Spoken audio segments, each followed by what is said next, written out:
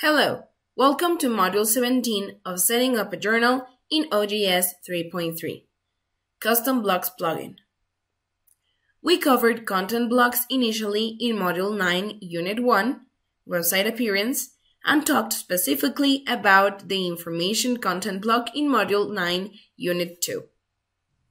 Content blocks are content elements that appear in the site navigation menu on your website.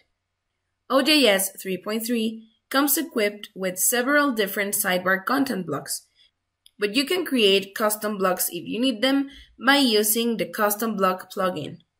To activate this plugin, log into the dashboard using the link in the top right corner of your journal's homepage. In the left-hand navigation bar, let's go to the website settings. Now, let's click on the Plugins tab. We can use the search button or scroll down up to the Custom Block Manager. To activate this plugin, click on the box. We can click on the expansion arrow to expose the Manage Custom Blocks link. Clicking on it will open a pop-up window that lists all the custom blocks created in your journal. To add a new block, click on the Add Block button. Give the block a name and input the content. You can also tick on the Show Name box if you want to show the name of the block above the content. When you're satisfied with your changes, click on Save.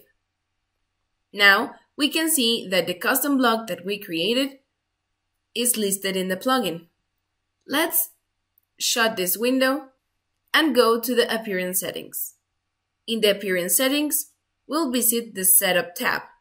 Scrolling to the bottom of the page, we will get to the Sidebar section. Here we can see that the custom block that we created now appears as one of the options of the sidebar content. To make it visible in the sidebar, let's click on the box. We can also drag it and drop it to reorder the sidebar. When we're happy with the changes, we can save. Now, let's take a look at our homepage. Our custom block is now in the sidebar, ready to be used by our readers.